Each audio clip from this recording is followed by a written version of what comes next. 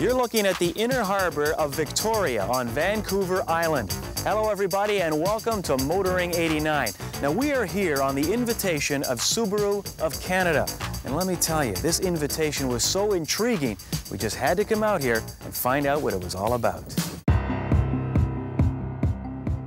Well, that was almost 33 years ago when we here on Motoring TV first met Subaru Canada. The big launch at that time was the 1989 Legacy sedan and wagon. That's what I've always loved about Subaru. They've kept their wagons. I know some people like to call them SUVs, but I'll leave that moniker to the Ascent. Now, they were a pretty niche player back then. They still are today. Their market share in Canada is just over 3%, so they're not playing with the big boys, but that market share has doubled over the last 10 years. And let's face it, the best seller for Subaru is the Crosstrek, and it's attracting a younger buyer.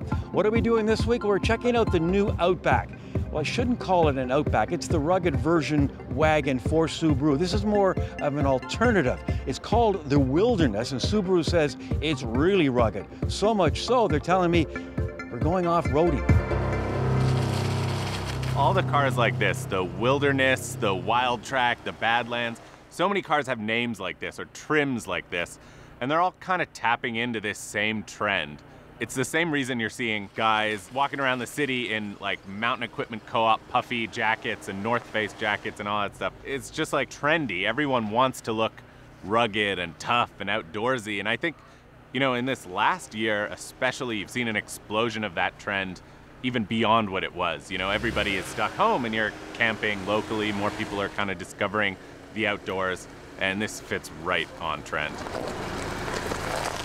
The Wilderness has a bit more ground clearance than its sibling, and of course it's got added skid plates for protection when off-roading if you're so inclined.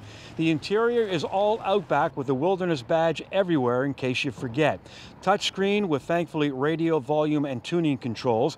It has heated steering wheel along with heated front and back seats. It also has a front view camera, which is good not only at intersections but especially when you're off-roading. It comes with a CVT transmission but with paddles to give you at least the feel of manual shifting.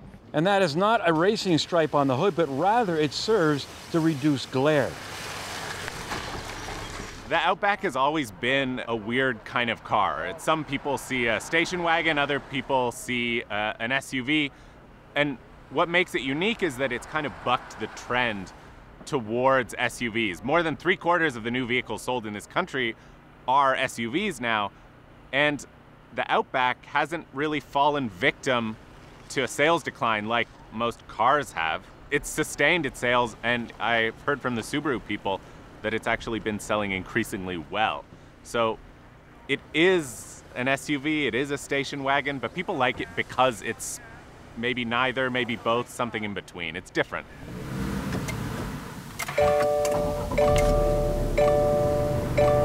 Under the hood, a 2.4-liter four-cylinder turbo boxer engine, 260 horsepower, 277 pound-feet of torque. It does run on regular fuel, and it has a 3,500-pound towing capacity. So these things took a beating today, and I was actually pretty impressed by what this thing climbed up. I did not expect it to be that capable, for sure.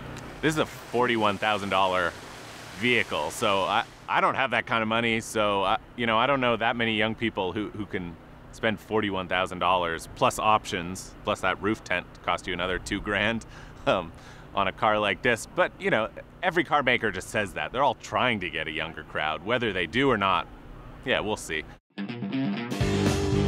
Bottom line on the new Outback Wilderness, well, as you know, I've admitted this before, I'm not an off-roading kind of guy. I think the Almighty invented asphalt for a very good reason. However, it was very good, acted like a pro on the off-roading course. But for me, what really surprised me is even with those all-terrain tires was the drive on road. Quiet, handled the curves like a champ, and that CVT transmission, I have no complaints, and I really like the looks, the blue color and those 17-inch matte black wheels. But I will say this about this new Outback. It's a good car, it's going to be a new star in the Subaru showroom, and I think you'll see more Subarus not only on the highways, but also out in the wilderness.